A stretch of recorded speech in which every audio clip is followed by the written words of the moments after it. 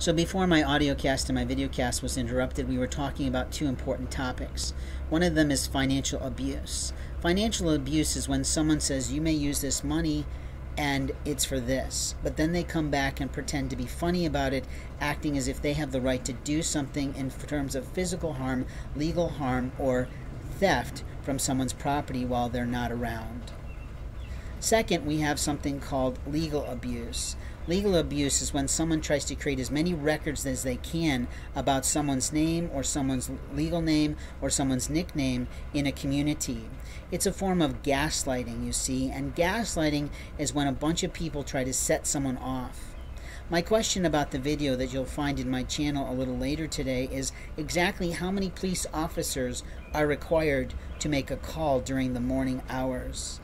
We literally had about 4 vehicles on the street here, and my question is, why? Under what guise did they come here? How quickly did they make it here? Where were they stationed before this incident allegedly occurred? And why was it a matter of 5 minutes before they arrived? My belief is that they had a plan to do other things today, I'm pretty sure.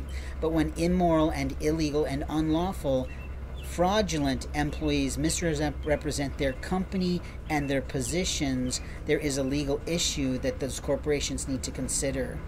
That at no time were their employees ever threatened by someone simply humbly waiting for a shop to open to make purchases.